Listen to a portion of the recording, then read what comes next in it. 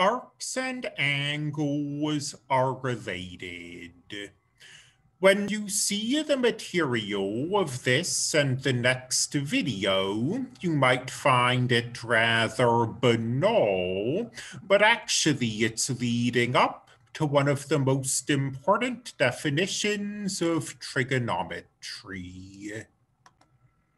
We'll start with this observation that we can use angles to define arcs on the unit circle.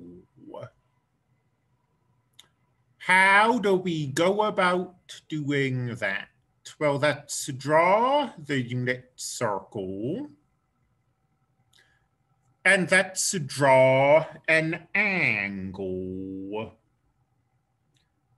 The x-axis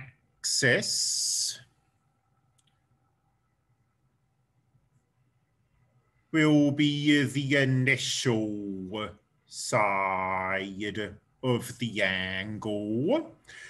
And then we've got another line segment forming an angle.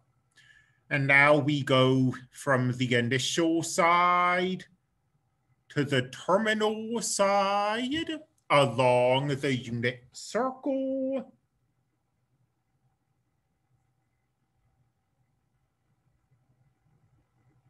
And you see,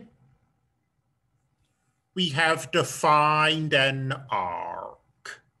Likewise, if you had a negative angle, you would go the other direction, and that angle, once again, defines an arc.